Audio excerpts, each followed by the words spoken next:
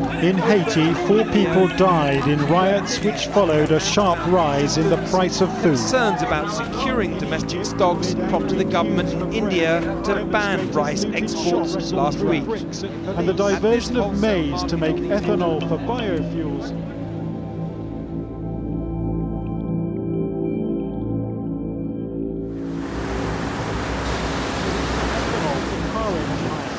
The real crisis here that for 3 years the world's been consuming more food than it's producing.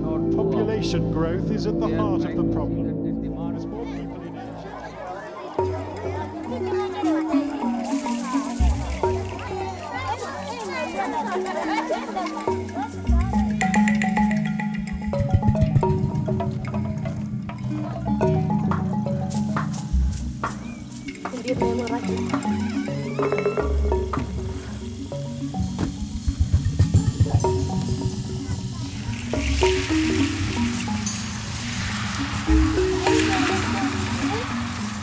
The food insecurity level in this country is very significant, as high as 8 million people for chronically food insecure population.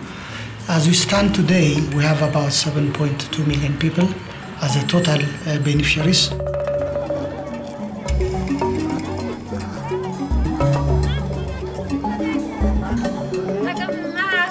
I have entered the cash program this year and got money to buy food, clothing and seed to plant.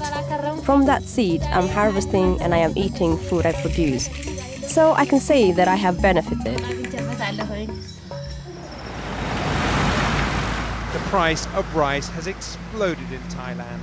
For the first time, this area has seen thefts of the crop by outside gangs.